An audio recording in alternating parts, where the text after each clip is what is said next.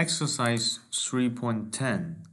We will use the same database we used for the previous exercises, the DALI database, and create the same query as before using the table order, having all these 4 fields. And now we're going to play around with sorting.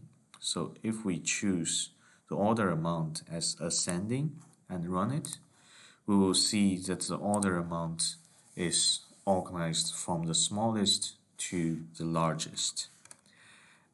We can also make the customer field ascending, and if we run it, we do not see any difference, because what the access does right now is that within the same amount, it will organize the customer's name by ascending.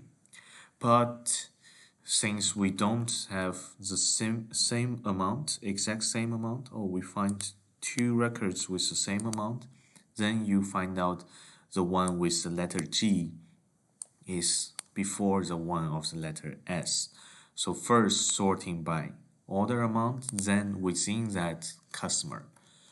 So with this in mind, that means if we change the order of the customer field to front, then the system will run this one first as ascending, and then within the customer the order amount. So if the same customer ordered different amounts, then it will rank from smallest to the largest. Let's run it, and we see it is the case. First we find the customer by ascending, and then within the same customer it's organized from the order amount from the smallest to the largest.